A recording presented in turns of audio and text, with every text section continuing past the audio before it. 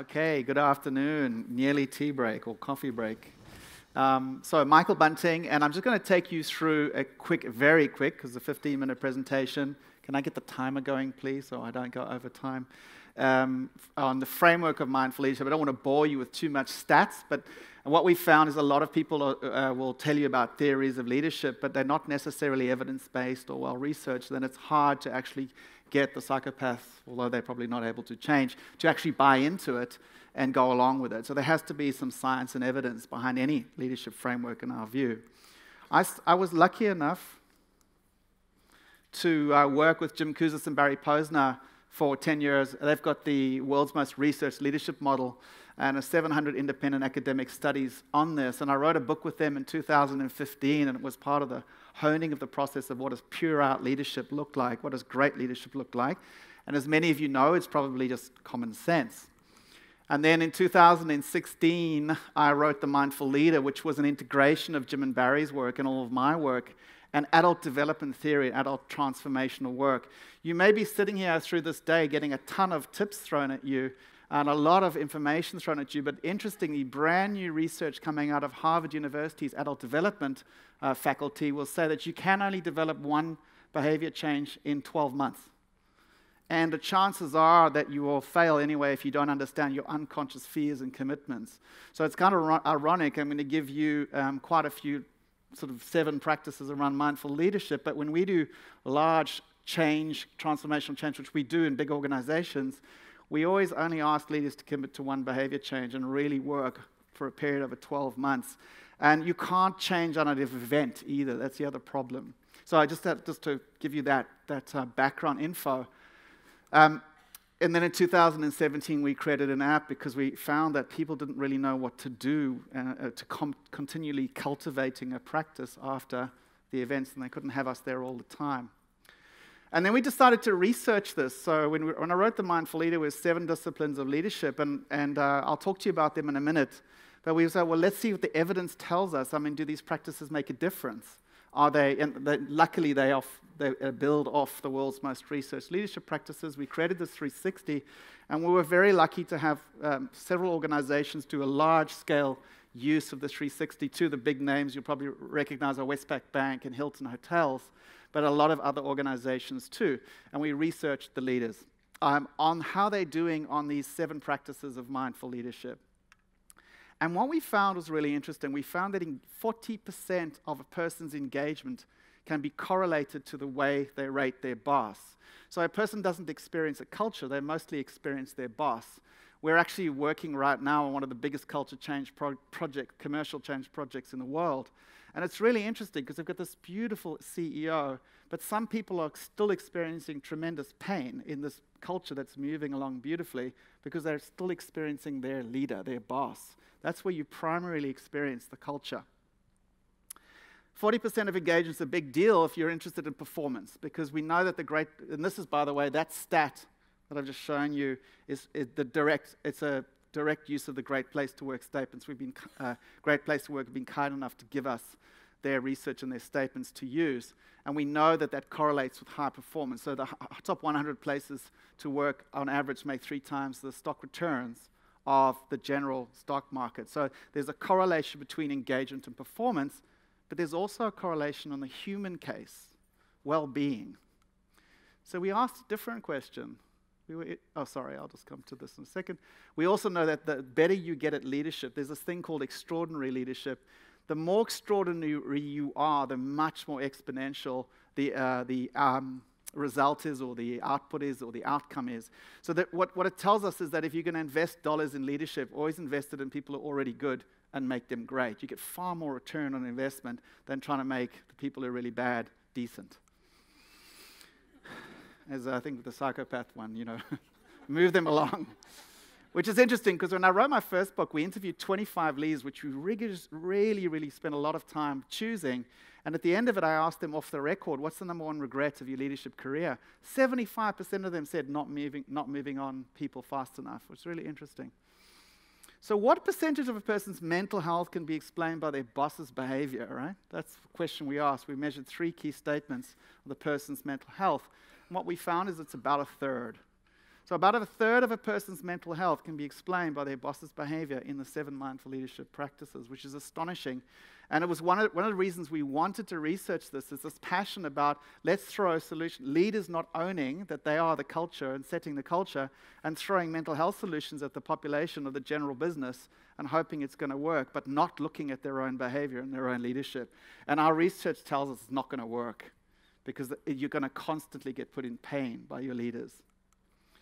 And we see that that's the good news, the bad news. But the good news is you can really have a dramatic impact on people's mental health if you lead well, and especially if you really focus on leading well. What we found fascinating in our work is when we present the business case for leadership, people are like, great, great, great. But when we present this, it's hard to argue against leadership development when you say, well, I don't really care about the mental health of my people.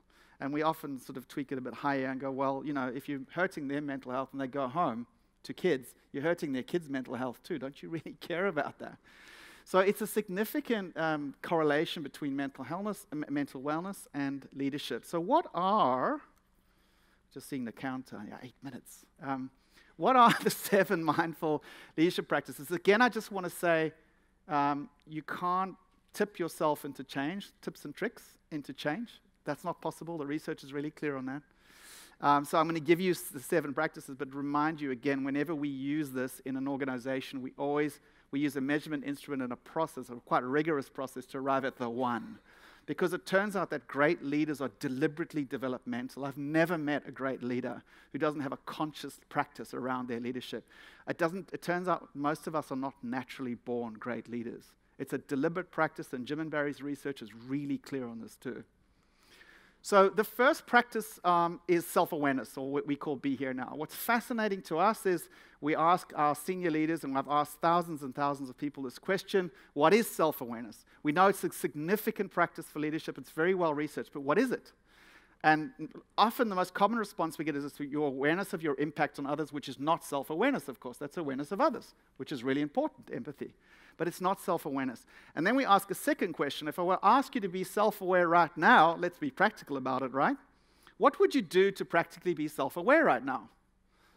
And astonishingly, I reckon 1 in 10,000 people can answer that question technically accurately, which just shows what a huge gap we've got in self-awareness training in our whole market, this whole area of leadership, and just general wellness.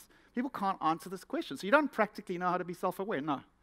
So what, you go to therapy and then you come back and, what do you actually do? So we teach this skill. Second thing we look at is accountability. So what we find is that the vast majority of leaders we work with think the problem lies outside of themselves, not them. Come and fix my team, it's not me. Or fix my relationship, it's not me. So we spend a tremendous amount of time helping leaders see that they are the problem and the solution to the culture, and they set the culture. That takes a lot of work. And the other piece is holding others to account. It turns out that there's a positive correlation between workplace health and wellness with accountability, because no one likes to work in a low accountability team. It's soul destroying. You watch people get away with behaviors they shouldn't be getting behaviors, performance, not performing. We actually want accountability done gracefully, skillfully, and mindfully. Third one we want is mindful values. And we use the word mindful values because we found a lot of our clients think sort of excellence is a value. And we say, no, that's not really a value the way we would. And we sort of try to, what do we mean by values? And we eventually realized we meant virtues, practices that when I cultivate them, I become well, I become more congruent within myself, I become more balanced and credible. But what's fascinating again is this is the walk the talk practice in leadership, is often we ask clients, so you're a leader? Yes, yes. Do leaders need to walk the talk? Yes, yes, yes. Okay, what's the talk you're trying to walk? Blank. Oh, that's interesting. So you don't really know or have defined and communicated the talk you're actually trying to walk on a daily basis. And usually for most of us, you're doing this practically, you can only do up to 2 values, typically only 1. It's usually a brand, but it's not a practice. Mindfulness is about deliberateness, practice, and development. So that's the other interesting question. What do you stand for? And when did you break that? Did you break that last week? Or have you perfected integrity? If you have, please come up here and help us understand how you did it. The fourth practice is a mindful vision. So there's beautiful research around this. People want to work for purpose-based organizations. They don't want to just work for a company that wants to just make money. They want something meaningful in their lives. And that's what we call mindful vision. When we define mindfulness, in this particular case, it's about creating wellness. Wellness on this planet, wellness within, wellness without. And so leaders, interestingly enough, this is the hardest practice of all the practices for leadership. Very few leaders we work with actually know what their vision is, know what they're trying to achieve. The first practice has been beautifully mentioned in the last panel talk, is around, we call it beginner's mind, which is a mindfulness statement, but it's being curious, being open, being agile. But what's really interesting is why and what kills curiosity. And what we've discovered in our work is it's emotional distress and intolerance for emotional distress. The moment something jars emotionally for us, goodbye curiosity. The other fascinating thing is most people do a lot of self-judging. They think if I judge myself a lot, I'll improve, or sort of bad parenting inside yourself. What's really interesting about that is it's completely devoid of curiosity when you're judging yourself, which is why it's so ineffective and you actually don't grow when you're judging yourself. Much better to be curious and look and be open and see what you can discover. That was 4 years of work for me just to get that one sort of okay right. The other one's empower others to shine. A practice of wellness is generosity. And what we find is when we're empowering others, it comes from a heart of generosity. And we write a lot about generosity practice.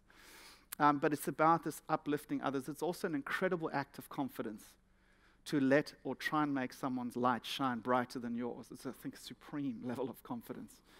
And then the seventh practice is called engage the heart. So beautiful research around this. Sometimes we often ask our leaders, why do people win on the home team? Like when they're at home ground advantage. What is that anyway? And it's because there's a tremendous amount of support and care for people, and that creates higher performance. So a simple question we'll ask leaders, do your team play on the away ground every day? Or do they play in the home ground? And what does that feel like to play in the home ground? It's every time you do something well, you get cheered on and connect, and it's about human connection. So these are the 7 mindful leadership practices. And just a quick conclusion, an integrated set of mindfulness practices are the rocket fuel for great leadership and great workplace wellness. We've proven this. We've done we were lucky enough to work with Novartis Pharmaceuticals in Australia for 3 years with the exec leadership and below. Now we're working with them globally. And we did a 2-year process of leadership, mindful leadership, and their staff turnover more than halved, and their engagement went into best place to work levels. And we've several case studies. It works. And you can change people if you do it singular with depth. Mindful leadership does make a difference, and you can measure it too, which we're now doing, and you can develop it in your organization. Thank you so much.